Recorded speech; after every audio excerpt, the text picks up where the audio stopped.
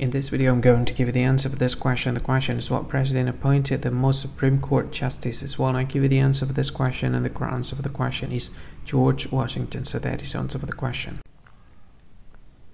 Hi, thank you so much for watching this video. If you find this video is very useful, you can help this channel to grow by subscribing this channel. Please this subscribe button and don't forget to like this video.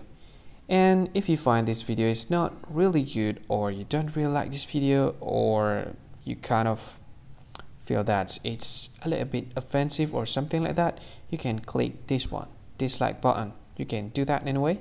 And if you want to share this video with your friend, you can share it by clicking this share button, and you can share it to any social media that you wish that is currently available at this time, like Facebook, Twitter, LinkedIn, and many others, right?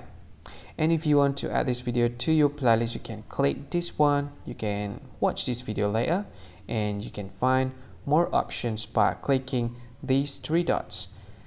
And yeah, don't forget to subscribe. I think that's all of it. Thank you so much for watching this video, and see you again in another video. Bye bye. See you again.